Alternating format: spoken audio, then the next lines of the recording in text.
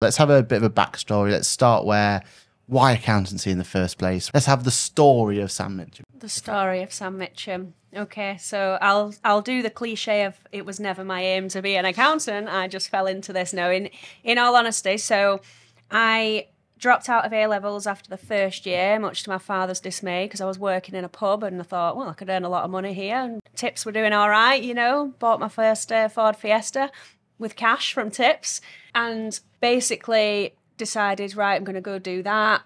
And whilst I decide what I want to do, the bookkeeper for the chain of pubs, there were 7 pubs, I think, in the chain, and the bookkeeper kind of spotted me and said, I think you should be in the office with me. So that happened, and then within, I think it was only 6 months, that bookkeeper handed his notice in.